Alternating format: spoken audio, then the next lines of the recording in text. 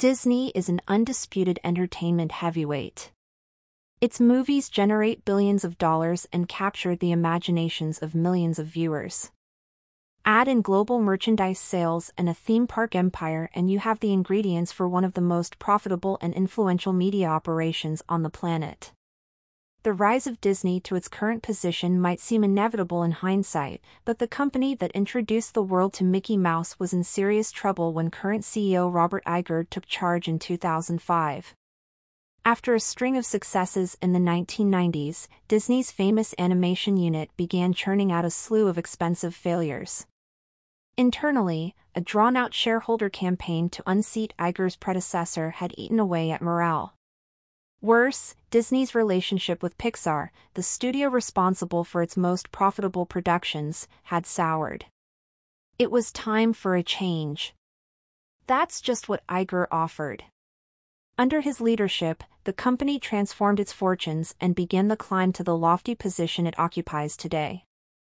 In these chapters, we'll discover who Iger is, where he came from, and how he did it. Along the way, you'll learn why Steve Jobs decided to sell Pixar to Disney, how Iger made a name for himself by backing David Lynch, and why companies that don't innovate end up failing.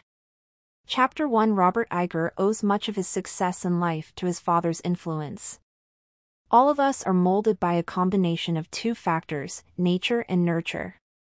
This blend of inherited and learned traits can be tricky to disentangle. But while there's little accounting for biology's whims, we can trace what we learned as children back to its source, our parents. Robert Iger grew as the elder of two children up in a split-level house in Oceanside, a working-class town on Long Island, New York.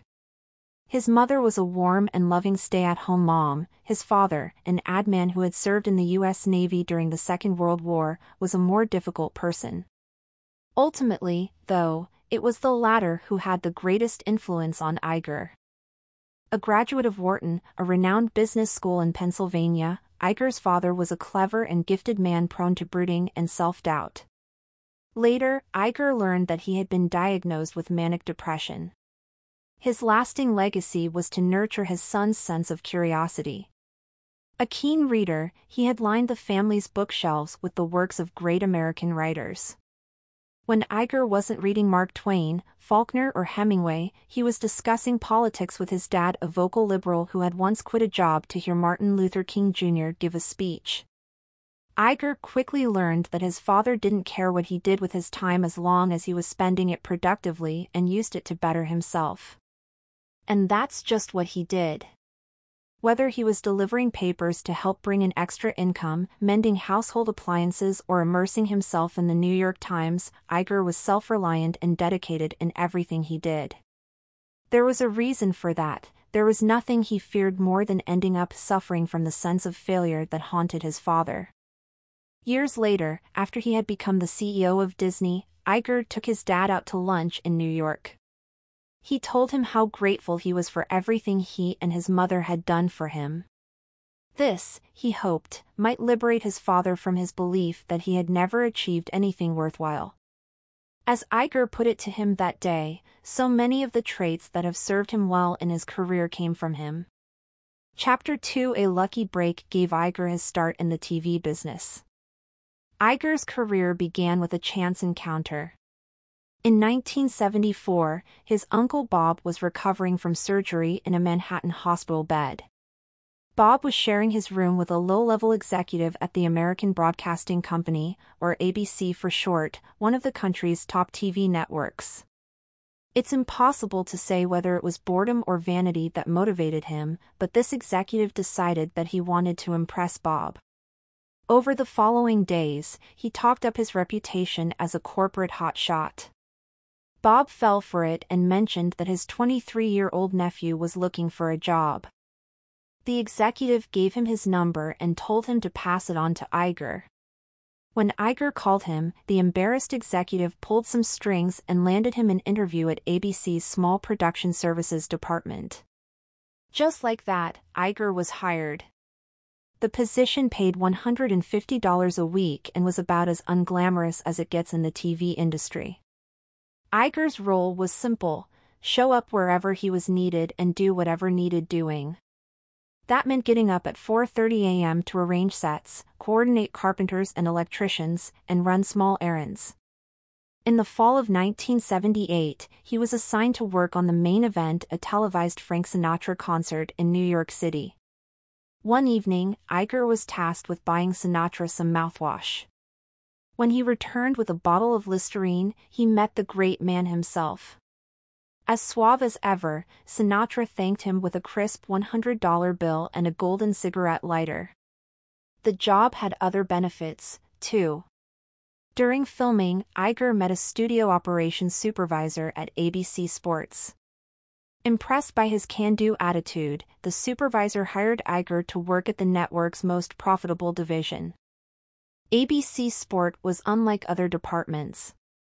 Iger's new co-workers wore tailored suits and Gucci loafers, rubbed shoulders with athletes and celebrities, and enjoyed famously boozy lunches in New York's best restaurants. During his time with the division, Iger crossed the Atlantic on a Concorde, dined in Paris, and drove sports cars in Monaco.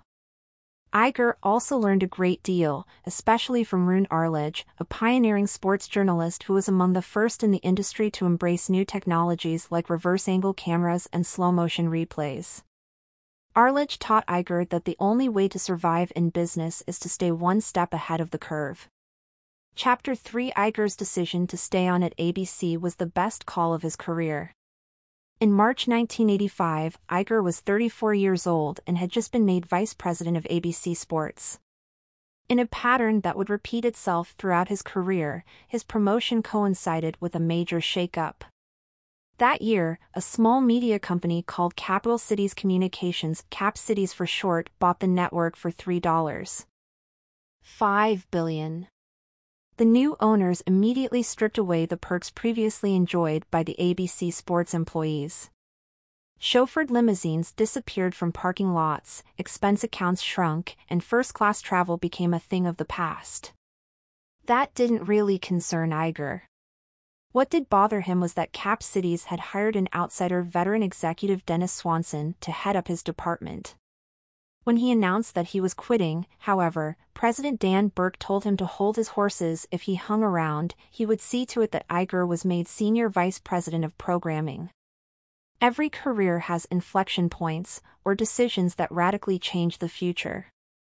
For Iger, this was one of them. Deciding to stay at ABC was the best call he ever made. His new boss Swanson was amiable, energetic, and infectiously optimistic. In short, a great boss. Like Burke and Cap Cities chairman, Tom Murphy, he was happy to delegate decisions to those around him. As long as budgetary restrictions were obeyed, senior staff like Iger were allowed to take the lead on projects. Iger thrived in this environment. The high point came in 1988 when he was put in charge of ABC Sports coverage of the Calgary Winter Olympics in Canada. The first few days went off without a hitch, but then everything went wrong. Warm winds known as Chinooks blew in. As the temperature soared, the snow on the ski courses and the ice on the bobsleigh runs melted. It could have been a disaster, but Iger improvised. Each morning, ABC camera crews scoured Calgary for human interest stories to broadcast instead of the cancelled Olympic events. Viewers across America learned about the Jamaican bobsleigh team and people like Eddie the Eagle Edwards, an eccentric British ski jumper who had finished last in every event he entered. Somehow, it worked and ratings were historically high. Iger's reward? The presidency of ABC's entire entertainment division. Chapter 4: Taking a chance on a cult filmmaker's TV show helped cement Iger's reputation. Iger had his work cut out for him when he took up his new position in Los Angeles as president of ABC Entertainment. His first task was to decide on the lineup for the 1989 to 1990 season. ABC still had a couple of popular shows to its name, but it was rapidly losing ground to its closest rival, NBC. What ABC needed was a hit. Picking one wouldn't have been easy at the best of times, but Iger was completely out of his depth. He didn't understand how things were done in Hollywood, and the creatives under his control regarded him as little more than a bothersome suit from New York.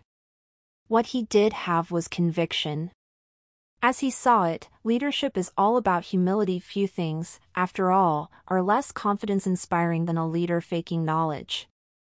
The flip side to that is that you also have to actually lead. So how do you square that circle? Well, you ask the questions you need to ask, get yourself up to speed, and then find the courage to make tough calls. When Iger was presented with the pilot for a left-field murder mystery about the death of a prom queen in a town called Twin Peaks, he made one of those difficult decisions. He commissioned it. David Lynch, the show's creator, had made his name with surreal cult movies like Eraserhead and Blue Velvet. ABC's creative directors admired his work, but they just couldn't see it doing well on primetime TV. Iger stood his ground. The media landscape was changing, and if ABC wanted to keep up with the competition from new cable channels, video games, and VCR, it needed to grab viewers' attention. Lynch's oddball drama fit the bill to do that. When the pilot episode of Twin Peaks aired on April 8, 1990, 35 million viewers tuned in to find out what all the fuss was about. It was one of ABC's most successful shows in years.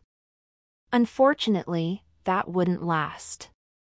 As the season unfolded, the plot began to meander and viewers gradually lost interest. In the long run, however, that didn't matter. By taking such a risky gamble, Iger had caught the attention of the media and Hollywood. He began receiving calls from filmmakers like Steven Spielberg and George Lucas eager to talk about future projects. It was a career-defining moment that helped him cement his reputation. Chapter 5. Despite his personal success, Iger's first years with Disney were a low point in his career. Iger's boldness didn't go unnoticed within ABC, and in September 1994, he was promoted to Chief Operating Officer or COO. It was a great achievement, but there wouldn't be time to rest on his laurels. 6 months later, Disney's CEO, Michael Eisner, began inquiring if the corporation was for sale. In January 1996, the two companies merged in a deal worth $19.5 billion. It was a timely decision for Disney. A string of box office hits like The Little Mermaid and The Lion King, as well as Eisner's expansion of Disney's theme parks and resorts, had given the company a boost in the late 80s. By the mid-90s, however, the entertainment giant was in trouble. Disney's famous animation unit had lost its creative spark, and its recent movies had been expensive flops. Acquiring ABC assets like the cable sports channel ESPN gave Eisner breathing room as Disney tried to rediscover its mojo. That was a job with Iger's name on it. Eisner had insisted that ABC's COO be given a new 5-year contract before the merger was concluded. When Iger agreed, he was put in charge of Disney's media division. Looking back, Iger regards the first years in his new position as the most dispiriting and unproductive of his career. That was largely due to Disney's corporate culture. Tom Murphy and Dan Burke had created an open, decentralized structure at ABC. As long as you stuck to the budget and behaved ethically, you were given independence. Disney was different. There, every decision had to be run by strategic planning, a unit stuffed with Harvard and Stanford MBAs. Projects only got the go-ahead after the numbers had been crunched and Eisner had signed off. There were also personnel issues. Eisner's old number 2, Frank Wells, had died in a helicopter crash in 1994. The position had been left vacant until the merger, when Eisner hired Michael Ovitz, the founder of top Hollywood talent agency CAA. Ovitz was a gifted agent, but he was a poor manager. He interrupted meetings to field calls, failed to read reports, and made little effort to hide his boredom. It was an instructive, albeit negative, lesson in leadership for Iger. Leading, after all, means being attentive, sitting through meetings you wouldn't if you had the choice not to, and solving people's problems. When his time came to lead, Iger wouldn't make the same mistakes as Ovitz. Chapter 6 Michael Eisner's rift with Pixar and the shock of September 11 combined to end his stint as Disney's CEO. In September 1999, Eisner arranged a meeting with Iger. Frustrated by Disney's corporate structure, Iger was considering quitting. Now, he thought, he might be pushed before he got the chance to jump. Eisner had told Tom Murphy that he would never consider Iger as his successor. When he walked into the meeting, he was convinced he was about to be fired. But Eisner surprised him. He wasn't being axed, he was being promoted to COO and given a seat on Disney's board of directors. Clearly, Iger's consistent work had changed Eisner's mind.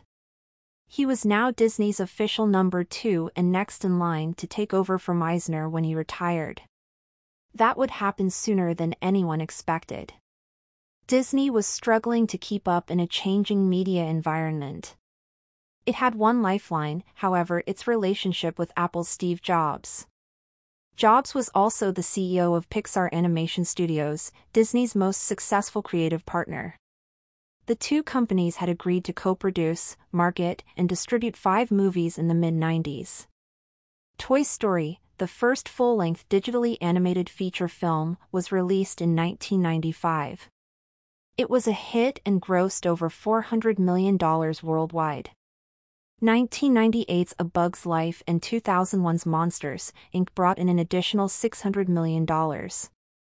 Tensions between Disney and Pixar mounted during the development of Toy Story 2. The original idea had been to release it straight to video, but as costs spiraled, it was decided to show it in theaters first. The sticking point? Jobs argued it should count towards Disney's 5-movie commitment. Eisner claimed it shouldn't since it was a sequel. Things were bad enough, but they were about to get worse. In 2001, the September 11 attacks sent the stock market tumbling and forced Disney's largest shareholder, the Bass family, to dump 135 million shares worth $2 billion. The sharp downturn in global tourism meanwhile ate into Disney's theme park revenue. Disney was in crisis and Eisner started panicking. That led to bad calls. Desperate to squeeze as much as possible out of Disney's deal with Pixar, he refused to compromise with Jobs. There was little the latter hated more than being bullied and, in early 2004, he publicly stated that he would never work with Disney again. A few weeks later, Disney's shareholders revolted. When 43% of them withheld their support for Eisner, the writing was on the wall. His position had become untenable. The question now was who was going to succeed him. Chapter 7 Iger convinced Disney's shareholders to make him CEO with a bold plan to revive the company. When corporations find themselves in crisis, their boards often look to change agents from outside the company to solve their problems. Disney was no different. Handing the keys to Eisner's deputy didn't exactly signal a new day. If Iger wanted to become Disney's new CEO, he was going to have to convince a lot of skeptics. Luckily, he had an ace up his sleeve: Los Angeles-based political consultant and brand manager Scott Miller, an old contact from Iger's time at ABC. Miller didn't mince his words when they first met. This, he told Iger, would be a political campaign. To come out on top, he would have to win the battle for the soul of the brand. But how was he supposed to do that? Miller's answer was simple: state your priorities. A CEO's role is to provide a roadmap. When you tell people where you are now, where you want to be, and how you're going to get there, you give them reference points that help them frame their decisions. Put differently, you take the guesswork out of their day-to-day lives. After his meeting with Miller, Iger landed on 3 strategic priorities for Disney. This was his pitch to the board and shareholders. First off, Disney needed to devote more of its time and capital to creating memorable movies and characters. Anything less, Iger argued, just wasn't going to cut it. In today's market, consumers face a dizzying number of choices. Great branded content helps them decide how to spend their precious time and money. Next, Disney needed to embrace cutting-edge technologies. This meant both leveraging technology to create new products and using it to distribute those products. The latter was vital. Unless consumers could access Disney's content in more user-friendly, mobile, and digital ways, the corporation would struggle to remain relevant. Finally, Disney needed to become a truly global company and tap into emerging markets like India and China. Catering to consumers in these markets, Iger claimed, wouldn't just help Disney expand, it would also force it to create new kinds of content.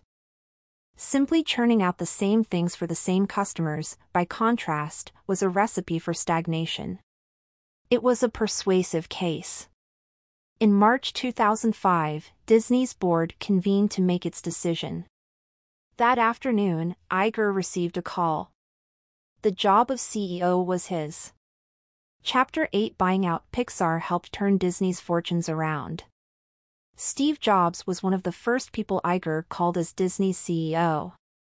Repairing relations with Pixar was essential to the corporation's future.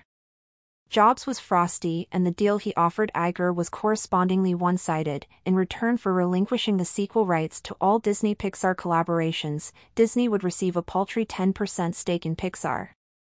That was unacceptable, but Iger had another idea: buying Pixar outright. The board wasn't convinced. Pixar was valued at $6 billion, and Jobs, who loathed Disney, owned half its stock.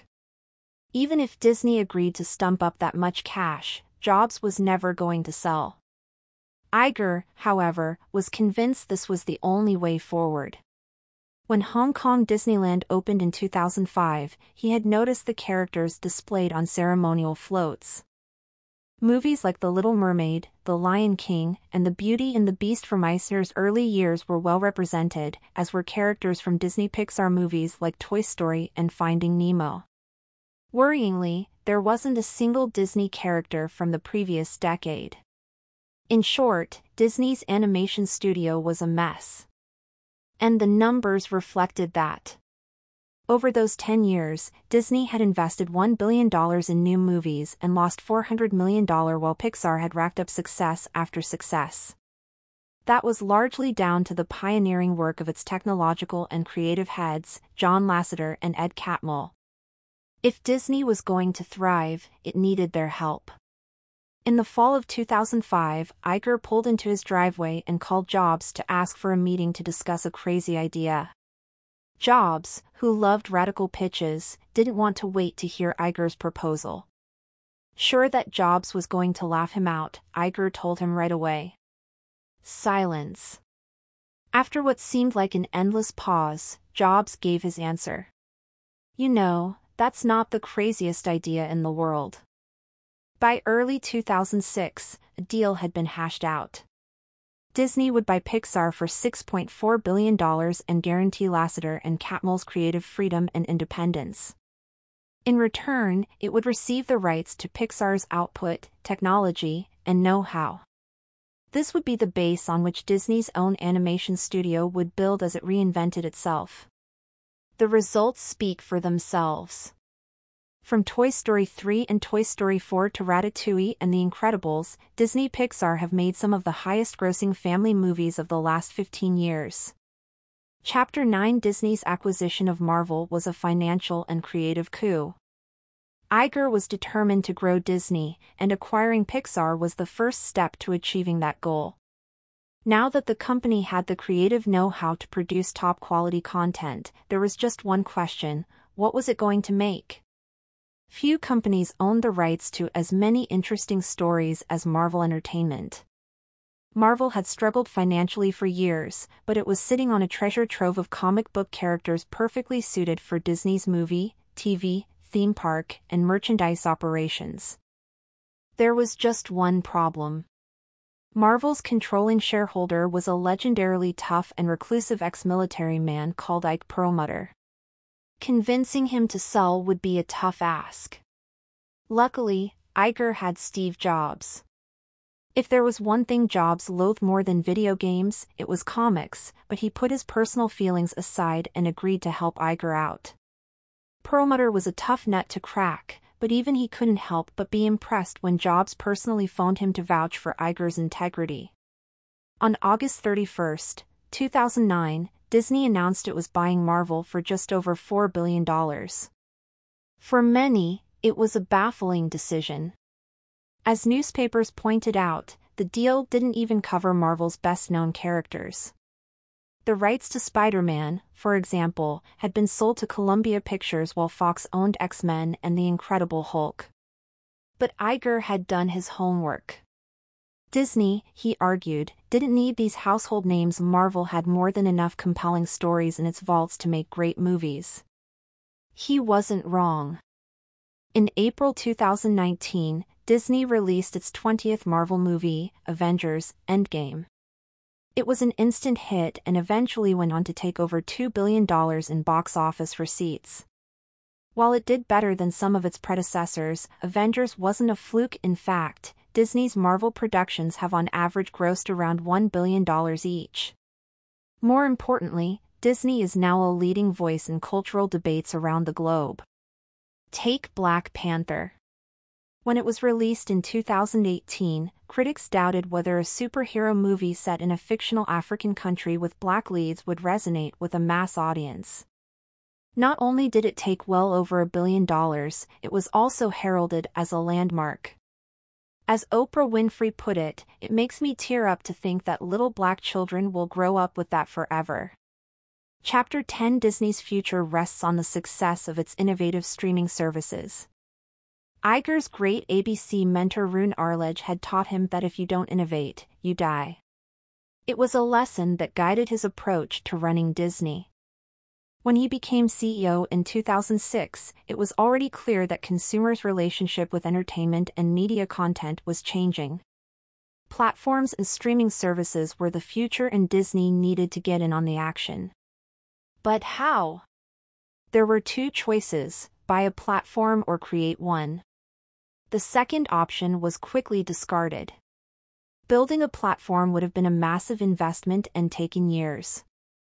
Buying one, by contrast, was expensive but allowed Disney to pivot into new markets immediately. The best-known platforms Google, Apple, Amazon, and Facebook were clearly off the table. Even if Disney could have afforded them, they were just too big to swallow whole. That left a number of smaller alternatives. In August 2016, Disney bought one of them, BM Media, a baseball streaming service that had custom-designed a platform for HBO to host Season 5 of Game of Thrones. Disney paid $1 billion for a 33% stake in BM Tech. Today, it's expanded that to a 75% stake. So what's Iger's plan? In a word, innovation. In 2018, Disney used BM Tech to launch its own global sports streaming service ESPN+. At the end of 2019, this will be followed by Disney+, an on-demand streaming service that will host all Disney-owned content. In the short term, that's hugely disruptive. By pulling its TV shows and movies from alternative streaming services like Netflix, Disney is essentially forfeiting hundreds of millions of dollars in annual license fees.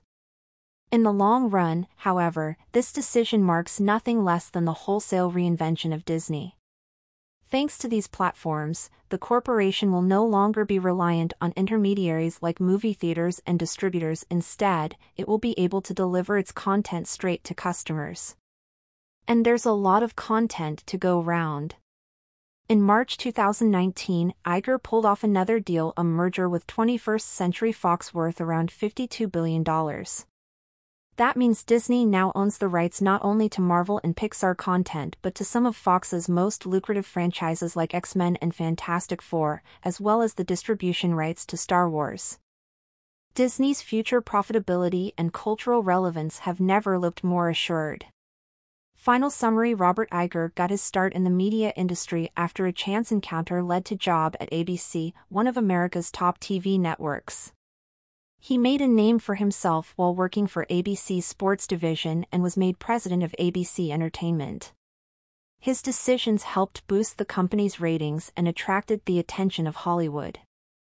After ABC was taken over by Disney, Iger became COO and, in 2005, CEO of Disney. His leadership has been defined by a series of bold acquisitions and mergers that have helped secure Disney's place in the world of entertainment.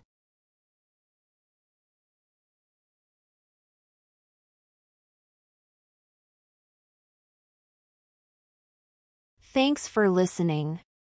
If you enjoyed this, please like and subscribe to the Literary Digest for more videos like this one. And don't forget to leave a comment below and let us know what you found most helpful. Until next time, keep striving for success.